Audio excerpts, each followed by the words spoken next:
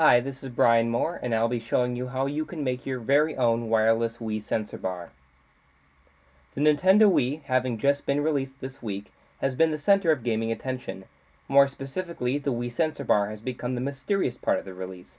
However, as seen recently on the internet through sites like Dig and in YouTube videos, it has been proven that the sensor bar is nothing but a collection of IR LEDs. Not only that, but the sensor bar's cable sends nothing but power to the LEDs. That means there is no information sent over the cable.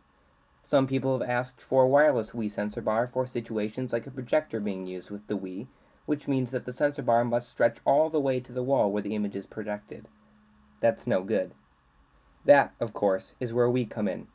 It's easy enough now to obtain IR LEDs at a store like Radio Shack, although online will be much cheaper, and a simple battery power is all that's needed to get them lit.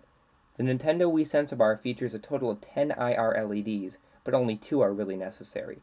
In our example, we used 4, 2 on both sides, and that worked just fine.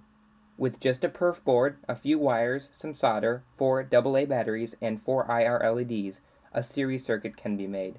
Put them together, and you've got your very own Wii sensor bar, wireless without cords.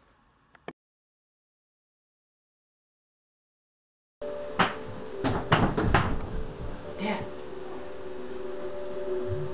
See? Daddy, look at how it's doing this.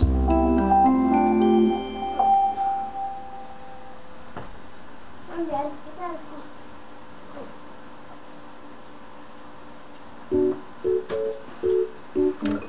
Dad, you're... Dad. Right? Pick it up.